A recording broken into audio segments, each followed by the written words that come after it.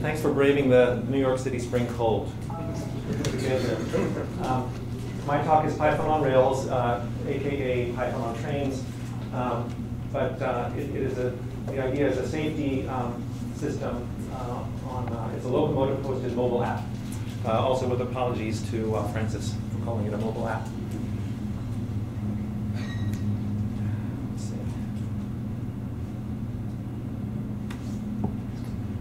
I broke up the talk into a few sections just to make it easier to keep track of what section I'm in. By the way, I was really nervous before, but seeing so many friendly faces here makes me feel much more relaxed. So a little bit about positive train control. The application that I work on, I'm the lead, the technical lead and the project manager for this program called COSMA. And some talk about programming in COSMA and some about testing. So let's get on with positive train control 101. Has anyone here heard of positive train control or has an idea of what it does? None of my former colleagues, please. Oh, it's okay. It is it's a safety system. It's federally mandated.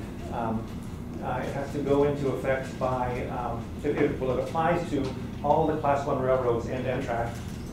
And CSX, my client, is a Class 1 railroad, so it applies to CSX.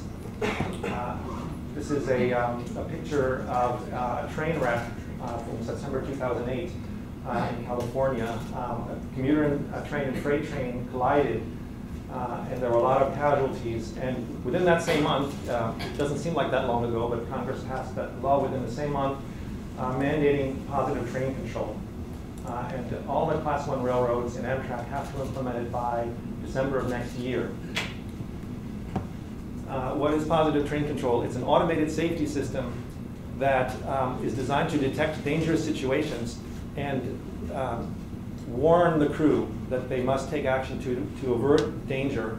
And if the crew does not respond, it will actually avert danger itself by stopping the train, applying the brakes and stopping the train. And this is a display that an engineer might see when approaching a railroad switch. A switch is when it's a Y in the tracks, and there's a controller on that switch that tells the train directs the train to one track or the other. Positive train control is aware of all the switch positions when it's safe to drive. If the switch position is unknown, the train may not pass that switch, and the system is telling it that I'm going to start braking soon, in this case 1 second, if you don't hit the brakes yourself. And then a few seconds later, positive train control has actually applied the brakes to stop the train in an event. They avert a very dangerous situation, which is going into a switch where the direction is unknown, and which could cause it to go on a track where there's another train and could crash into the other train. Now, to get this kind of system implemented, you can imagine that there's a big impact on the railroad systems. Railroad systems that right now don't know where every train is, and on board the train, it may not know automatically what the next signal is saying, like whether it's red or green, whether I'm allowed to go through it, or have to stop, or what my speed limit is. That's all up to the engineer to pay attention, so that the engineer knows at all times where the train is allowed to be, how fast it's allowed to go. But to implement positive train control, they'll need a lot of new back office servers, some new wayside devices, that's physical devices along the train tracks, new communication systems, and also a lot of new equipment right on board the locomotive. And that's where my application comes in. So this is some of the locomotive equipment. And this is a train computer. It's the computer that's actually listening to signals from around in the environment, figuring out whether it's allowed to be where it is, deciding what to say to the crew, displaying a graph of how much braking distance the engineer has before they need to stop the train, and counting down, like I'm going to start applying the brakes in 10 seconds, and then making the decision to hit the brakes. That's the onboard PDC computer. And there are some displays that the engineer and conductor can see, like we saw before, saying, hey, I'm braking for you. This is a 220 megahertz radio.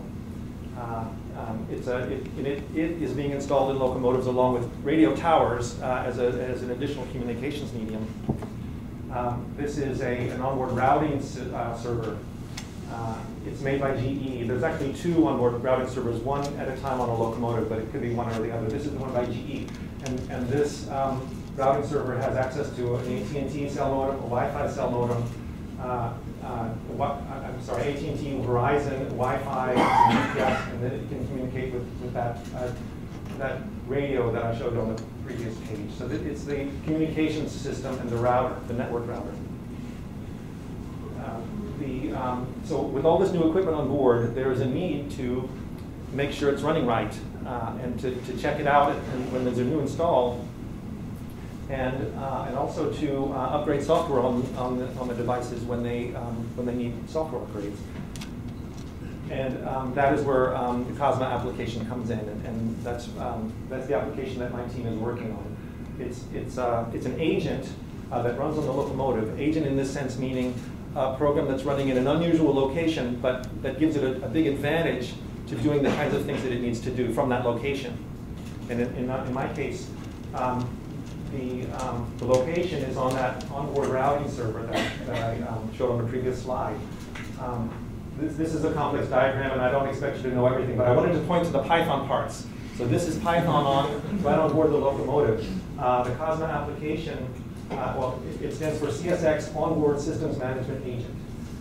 And systems management in the sense that it's managing all these systems and checking them out. There's 3 Python applications. 2 of them are on the onboard routing server. This is the main program, COSMA. And this is a COSMA supervisor application. Its job is to start and stop COSMA and to make sure COSMA is still running. If COSMA stops running, it will start a new instance of COSMA. There's another, you can see on the locomotive messaging server, the top arrow, there's something called the COSMA auxiliary agent, kind of romantic name there. But it's on another one, it's on a box, a subcomponent of the PTC train computer that deals with messaging. And its job is to listen to COSMA and make sure that if COSMA stops sending messages, it will alert to the back office, send an alert. So someone will try to find out why COSMA is not working. Okay, COSMA's primary functions, there's several primary functions that it has. To check out PTC equipment before it gets deployed in the field. And this is a new GE locomotive. And this is the kind of environment that you might see when they're installing positive train control equipment on the locomotive for the first time. And COSMA will, when they install that routing server and they turn it on and they run COSMA, COSMA will check all the PTC-related devices and make a report to let them know how many of the devices are working and how many are installed and whether it's good to go to the next stage. Another COSMA function is to report on problems that it detects while the locomotive is running, or when it stops, but normally when it's running. And also to correct problems if it detects certain classes of problems. In this case, we see a report that's, this is a console in an office, in a back office. And when we blow up, we see that COSMA is saying the AT&T cell modem is powered off, and I'm going to try to power it on. So it not only monitors for problems, but it also, in some cases, it tries to correct the problem. It also reports signal strength from the various Wi-Fi sources on board. As I mentioned, we've got AT&T cell modem and a Verizon cell modem, Wi-Fi, and radio. And it's sitting, COSMA, as the train moves, it's recording the signal strength from all of those devices and sending basically like telemetry data every 400 feet back to the office. And this is a graph that I created on a public website with some of that data that shows an area of interest around the center of the graph. And you can see that it's hard to see from this small legend, but the purple and blue are stronger signals, and the other colors are weaker signals. And this is the part they were interested in, and it turned out it had a pretty strong signal for the Verizon cell modem. Another function is to perform software updates to onboard systems, either in the shop or on the rail. So COSMA is being developed now. It's not. One of the first versions of COSMA is being put on test locomotives to update system software for these various onboard devices. And it can happen either when the locomotive is in the shop or when it's out running in our city. This is the section on programming in COSMA because it's about Python, and I've only had one Python with some arrows there. So now Python programming on the locomotive on this COSMA is not really rocket science compared to awesome applications like Patrick's and ones that we'll hear about. But from my understanding of the group and from getting to know some of the people, I know that there's a wide variety of experience and career paths. So I thought it might be very useful and interesting to have this perspective on Python programming too. You could probably think of some unusual circumstances or unusual restrictions that you may have when you're programming an application that runs on a moving locomotive. And well, we have some of them here. We're not allowed to interfere with the proper functioning of any safety critical systems. COSMA is not designated as a safety critical system, so that if COSMA stops running, PTC will still work. But it will just take longer for people to find out that there's something going wrong, if things do go wrong. We can be in and out of connectivity. We may be in a place where there's radio towers and cell towers and GPS, where we could be in a mountain or a tunnel, and we could be out of connectivity. So we can't make any assumptions about when we can send messages, or even really when we can interface with the other onboard systems, because some could be turned on or off. There are circuit breakers in there that can trip. We don't have a controlled shutdown. When we code, we're sort of ingrained to write a program to do some initialization when we start, and then when we shut down, we do some shutdown so that when we initialize next, it'll be a smooth initialization. But the shutdown for COSMA is the engineer turning the circuit breaker off and power is disconnected from the machine. So we don't have a controlled shutdown. We also we know that cell bandwidth is very expensive. When I go over my AT&T cell modem plan by a gigabyte, AT&T charges me about 15 bucks. But if I go over my cell plan with a gigabyte, with the high availability contract that CSX has with AT&T, you can add a couple of zeros, or 2 or 3 zeros. And we also are not, this is a minor thing, but we're not really allowed to do much writing to the hard drive because it's a solid state drive, and these wear out over time, and they're trying to minimize the wear so that they can last as long as possible, because when you have to swap out hardware on the locomotive, it's expensive, especially when the locomotive is what is powering the revenue for your company. Another big deal is that we have to stay aware of changes in the onboard environment. That when you write a program, you usually, well, unless it's a mobile app, you may be secure in knowing that things are going to be about the same when you start one time as when you started before. But we can't make that assumption. They may take the onboard routing server off the locomotive and put it on a different locomotive and turn it on. And we may know if we wake up on a new locomotive and start broadcasting to the back office saying we're the old locomotive, that's going to cause problems. So we have to be aware of what locomotive we're on. Some of the monitoring that we do, like the signal strength mapping, is really relevant only when we're in our own home territory. CSX's territory is east of the Mississippi, and trains go west of the Mississippi, they go north in Canada, but we don't really need to map their cell modem signal strength, so we turn that off when we're out of home territory, so it's like geofenced. The positive train control state can change as well.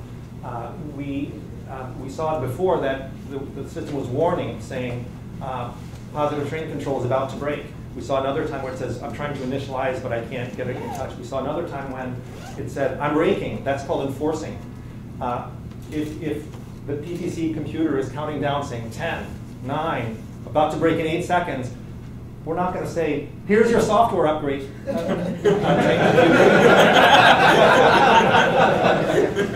So we have to be aware of what state the computer is in. And in our programming environment, it's Red Hat.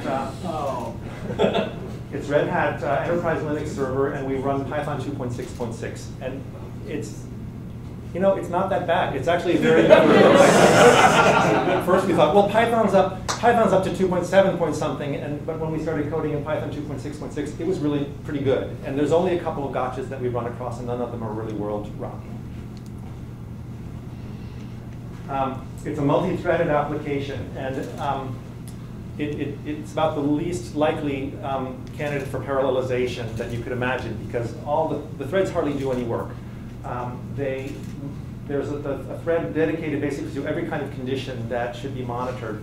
And most of the threads sleep for most of the time. So it's really an ideal application of Python multi-threading. Because when you hear about Python multi-threading, you may say, oh, they're falling into that pitfall of trying to do some CPU-intensive processing while the UI is running. But none of our processes are CPU-intensive. They're all I/O-bound. They're all basically timer-bound.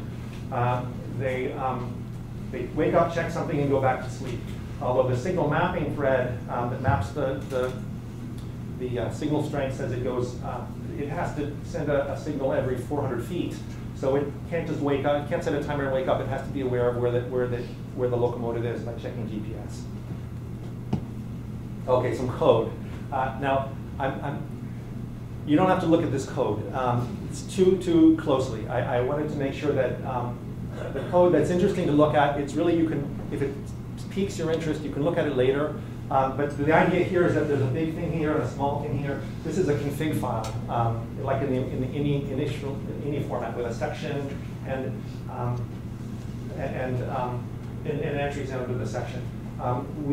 This is a pattern that we use. We use two configuration files. One is installed with COSMA on the locomotive in the environment, and one is the override config file that the program maintains as it runs. And that helps us, that has a couple of good results. One is that we spend less time writing to the hard drive if we need to upgrade. We never write to the default config, which is very big. And also, when COSMA is upgraded, there will be a new default configuration file, but we'll save any overrides that we've saved in our override configuration file, so we'll have all those same overrides which were desired. And this is an example. This is the most simple example that you'll ever see, really, at one of these Python meetings. When we're getting a string from the config, there's a class called COSMA config. It checks the override config. If it finds it, it uses that. If it doesn't find it, it uses the default config. There's another pattern that we use, just-in-time configuration queries. COSMA is a dynamically updatable device. It's configurable over the wire. Somebody from the back office can send a message saying, change this thread interval from 60 seconds to 2 minutes. And it has to update its configuration at that time. So it's almost second nature for coders like me to, in the initialization part of your class, read your configuration parameters and use them during the main bulk of the code. But as you can see here, there's not much being initialized in the init. But when you get a GPS string, we read the IP address, the timeout from the config before we get our GPS string from one of the communications devices.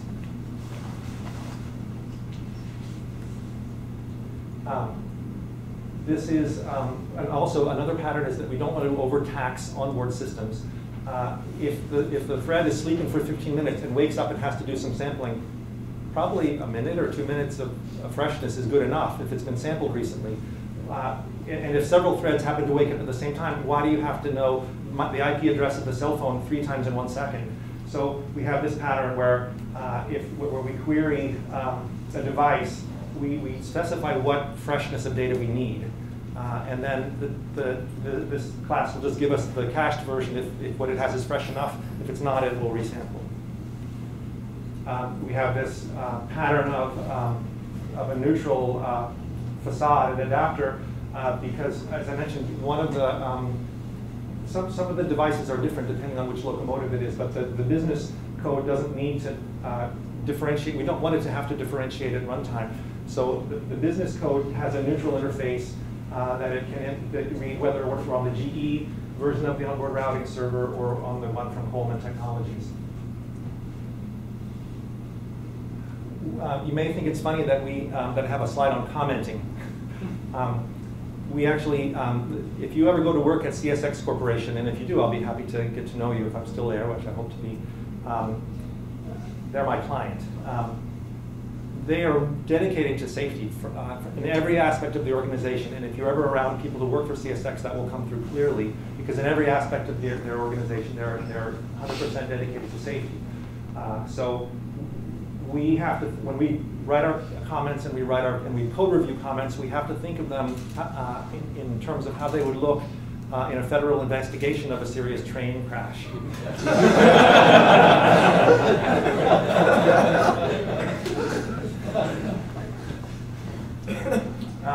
So I have a few hardware access methods that we use.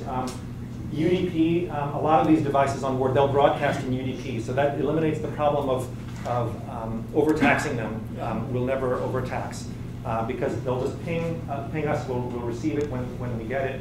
The problem is that not all devices are broadcasting, and that the device determines the sample rate, and we can't determine it.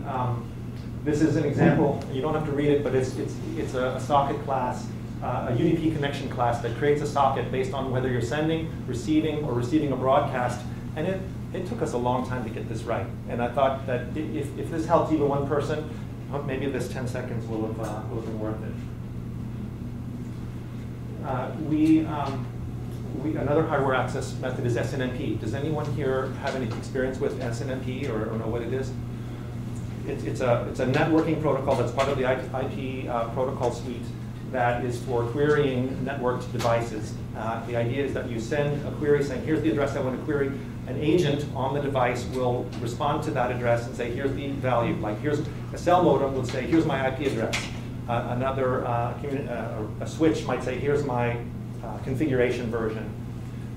We tried 2 different SNMP libraries. There's a native or a C Python one, and there's a pure Python implementation of PySNMP. We ended up going with the NetSNMP version because it's much faster. That was really the critical thing. Although if you send it a malformed OID, that's the address that you're querying, it can crash your program. Python will stop. But now what we did was we put in checks to make sure that the OID is not malformed. This is an SNMP example. It's really just for filing. This is the first part of a query. We pass in the query a dictionary of mnemonics of samples that we want to take, and their OIDs, their addresses, and as it goes through, accessing this NetSNMP library, it creates these bind objects, and then it sends the bind objects, and what it returns is a dictionary with the same mnemonic variable names, but with the results for those OIDs. And you don't need to really concentrate too much on it, but if you are into SNMP and you remember this talk, it might save you some time to do it this way, because a lot of these libraries are not that well documented, or and there's not a lot of activity on the internet that says how to use them right. You can get the drive health information is one of the items that we monitor, and some information that we report. And the smart control utility was designed to query information about hard drives. And inevitably, the device information that we need is in these obscure large integers that have like unknown attribute, but we have to get information from the manufacturers and then parse them byte by byte or even bit by bit to figure out what it means. Like which one is a power cycle count, how is it expressed in a floating point number, and we report that because they want to keep track of how well the solid state drive is working, how soon it's going to need to be replaced. You can get the drive vendor and model from, you don't have to use the smart control command. You can parse a couple of pseudo files on the system, and you can get the hard drive vendor and model. A couple other access methods you can use, Telnet and SSH. I won't go into that. Development and testing environments. We use Eclipse and HiDev, which are just awesome. They're great for our development. We can use them in Windows and Linux. And if you're looking for an integrated development environment, I can heartily recommend them. We also write unit tests for all of our code, and we test them right in Eclipse with HiDev. And we also run nose tests, which is a command line application you may be familiar with, but it will sniff out all of the unit tests that it can find in your folder and run them. After we debug our code in the development environment, we can test them in a lab. This is a Verizon lab. It's not our Verizon lab, but it's very similar to the way the labs where we test. And it's got some of the PTC, the onboard equipment in there, so we can actually test it against the real equipment rather than against simulators. This is a high rail vehicle. It's a vehicle equipped with some rails that will let it run on the railroad track. I couldn't find a picture of this is a true PTC high rail. And it's got the PTC onboard equipment in the back, but I couldn't find a picture of it on the rail. This is a picture that a colleague took in the parking lot of CSX headquarters in Jacksonville, Florida. but that will let you really work out the differences in like cell signal strengths and things that you really need to be moving to test your application with. And once you're done testing every other way, there's no substitute for testing on the real thing. And that guy better get out of the way, unless there's any questions. Cool. Is that? That's me. Oh,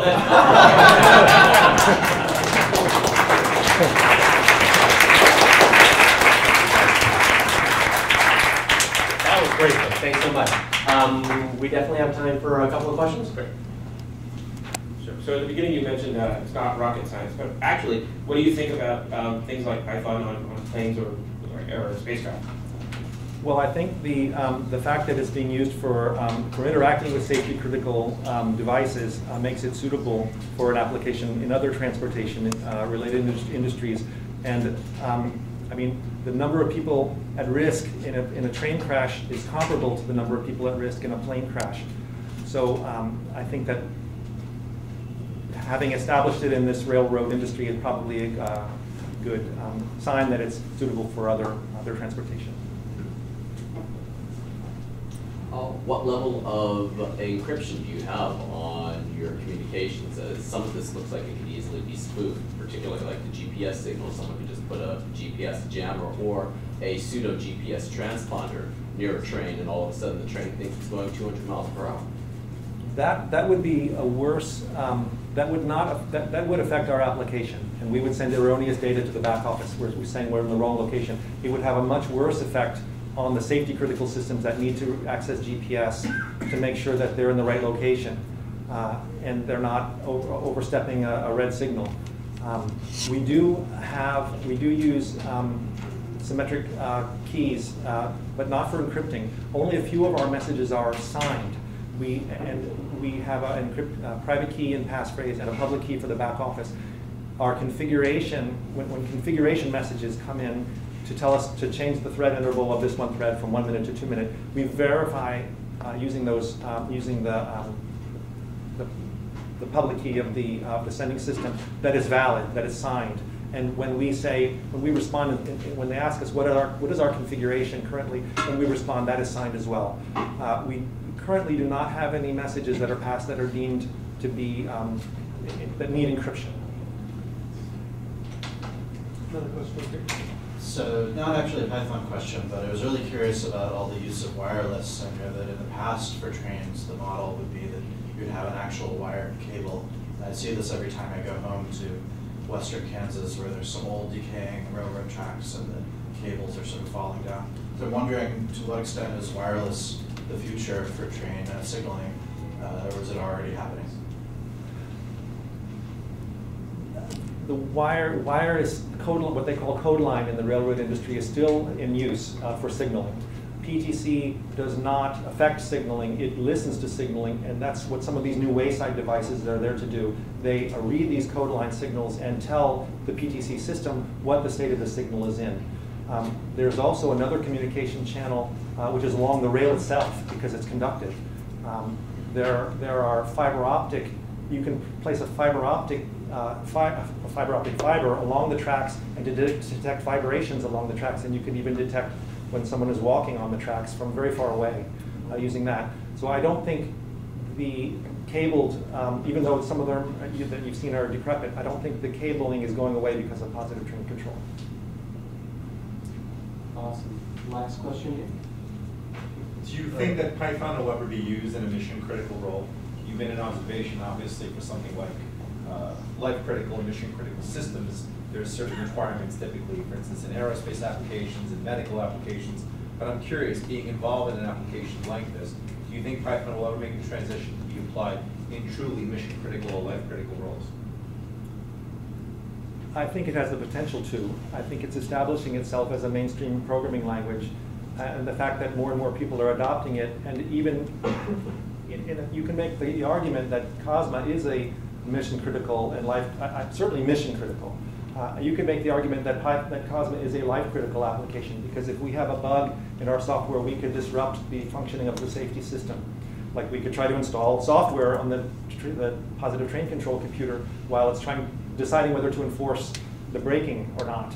So in that sense, CSX has made this decision that Python is an acceptable language in that, to put it in that application.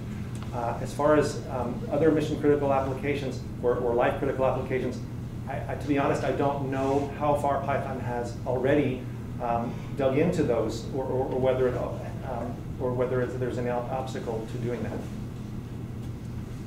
Awesome. Thanks so much, Nick. Great.